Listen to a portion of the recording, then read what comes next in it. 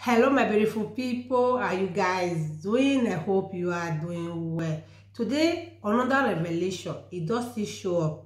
Big revelation about this our man of God, Prophet TB Joshua, a young boy of about 15 years old. You does still see another revelation wey be say God show am before the death of this great man of God. Since the death of this man of God, different revelations have been coming out. But this one, another one entirely. We have been hearing different one. This one is going to surprise you. Let's watch it together and then you will see what I'm talking about. Here is the video. My name is John Musexi. On June 4th, 2021, me and my mommy went down, ate in a restaurant. So as we were coming back from the restaurant, and I saw 4 angels. They were carrying the moon away. And I told my mommy, see. Mommy, see. My mommy now asked me, is it malaria that's wrong with you? That if she give me slap, that I'll shut up. And I told my mommy that, mommy, see, this one is no malaria, see. She now said that I should not see anything, no. And I saw the moon here. The angels are carrying it like this. They went like this. They went like this. And they now vanished into the sky. In 2 minutes time, the moon now came back and not see the angels again. The next day, we had a news that our lovely daddy have passed away, Prophet TB Joshua. And I told my mom that, mommy, that angel that was carrying the moon, it was not the moon that the angel were carrying away. It was Prophet TB Joshua that the moon was carrying away. I believe that our Father in the Lord is resting. I'm so proud of my dad, TB Joshua. Dear Daddy, it's hard to put in words how remarkable a person you are. I had the good fortune of having you as a father who sowed the seed of imperishable values of hard work, discipline, generosity, and a host of other virtues too numerous to recount. I remember the countless times you called me in boarding school, asking me about my favorite subjects, how my exams went, and for some reasons, asking me to predict what I think I got in every test. I truly appreciated that you took your time out of your busy schedule to call me. It was not just a responsibility for you, but you truly, truly cared about my education, and you really loved listening to me talk about school. I would not be what I am today if not for your encouragement, your support, and your formidable dedication. You emptied yourself for your family and served humanity. Practically everything I know about the love of God, I learned from you. From a tender age, I was excited and eager to hold the microphone for my dad every Sunday service. And after every Sunday service, he kept on asking me, how is the service today? And he told me that the work of God is so beautiful to do. This became really part of my growing up experiences with him. I also remembered when he took me to his altar and he told me, both of us, to kneel down on the floor, and we prayed for 45 minutes on the floor. My legs were hurting. He later told me that the flesh is weak, but the spirit is willing. Indeed, you lived a prayerful life. A prayerful life is one of sacrifice, and you truly lived that life to the last moments on earth.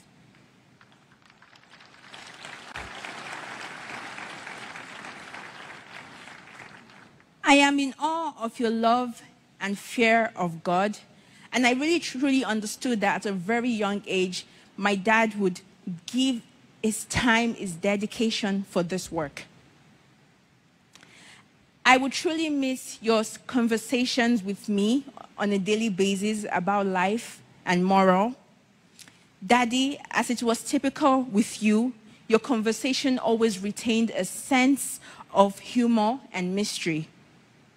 If anyone lived a fulfilling and yet deliberately enigmatic life, it was you. I will truly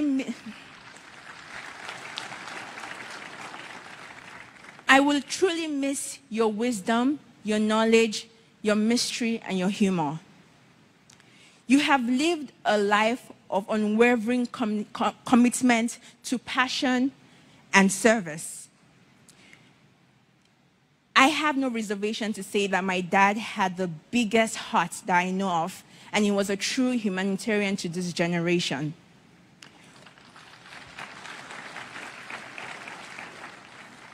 What a feat you have left for all of us to live up to. I'm so surprised to hear about all the condolence messages from people around the world concerning your compassion. Even some people I've never met in my life, they all testify to your compassion and your humility. What a life you lived, such a legend and an exemplary light.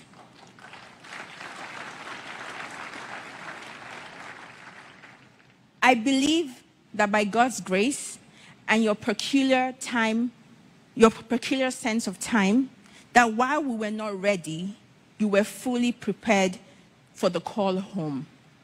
Rest in peace, Daddy. Your loving daughter, Sarah.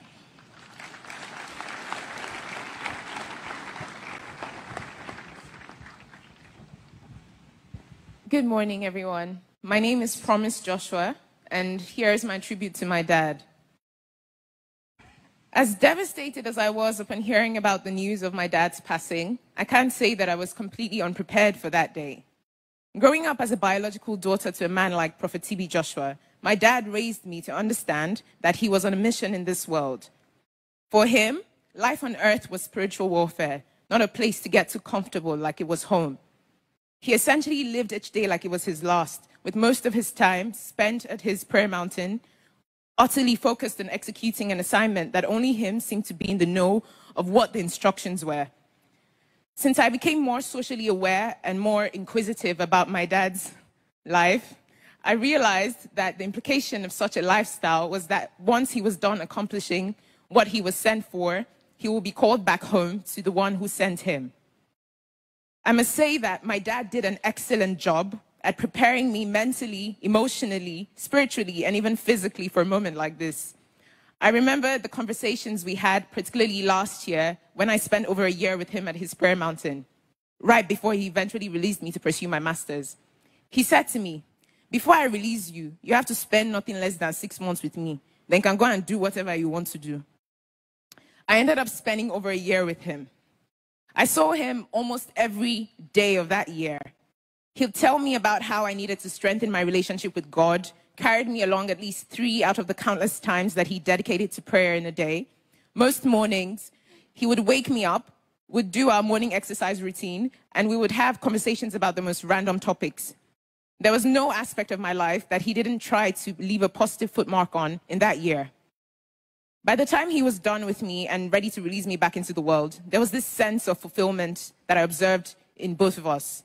In retrospect, the memory of this moment is a place where I find solace now that he has passed on. I remember our trips to Arigidi Akoko, Ondo State. He made sure that I was present when he was visiting the old people in town. He would ask me to kneel with him as we kindly asked the elders to accept our gifts. They would pray for us. He would look at me and say, "This is the good life." I remember our trips from his new site to his old site. I would fall asleep in the car, and he would always make a point to wake me up to ensure that I was observing my environment, to see the reality of life for thousands of Nigerians. He'll tell me never to think that I was more deserving of the life that I had as a result of the grace of God in his life than the people that were on the street. For me, this was an important lesson that shaped my perspective and daily interactions. Lastly, Daddy, I want to say thank you for being such an exceptional role model.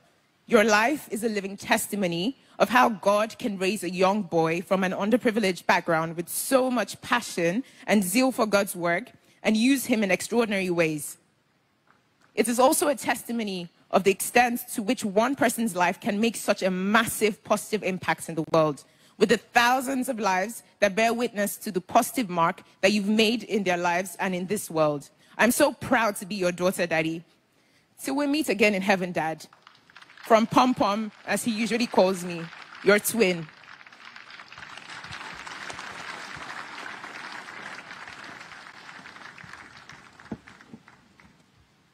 Hello, everyone. I'm Hart. I'm Prophet TB Joshua's daughter, and I would like to start by thanking everyone for coming out and celebrating my father's beautiful life. On that dreadful day, the 5th June 2021, my father, Prophet TB Joshua, departed this world to join his father in heaven, and it hasn't been the same for me again. I don't have many words to express how much I love and miss him, me, Daddy's girl. From a tender age, he showed me that his love for me was immeasurable, and I will forever love him for that. In the world where men were seeking fame, my father had a dedicated group of men, women, boys, and girls who loved the very ground which he walked on. He was clean in heart, in body, and mind, and I shall never forget the special smile, caring heart, and forever warm embrace. Knowing that I had someone who I could call on anytime and pour out my all to was one of the greatest parts about having a mighty man as a father. My father was an extraordinary person. He was not only the best role model, but he volunteered in his free time. He wasn't okay with only being a wonderful father, but he gave back to the world and helped those who were in need.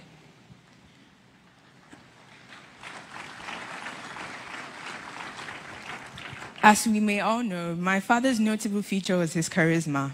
He could lift any room he walked in with just his presence and a smile. And not only did he apply this in his work as a televangelist and philanthropist, but in his daily life as a father. My father always had a smile on his face regardless of any situation and would never let anything trouble him.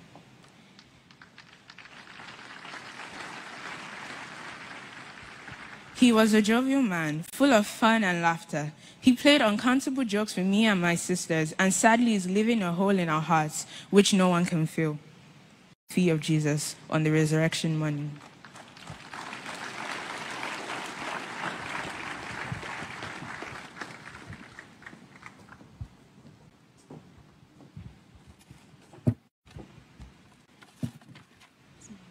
Emmanuel. My name is Brian Moshi, and Prophet TB Joshua is my spiritual father and also my father-in-law. I'm married to his beautiful daughter, Sarah Joshua.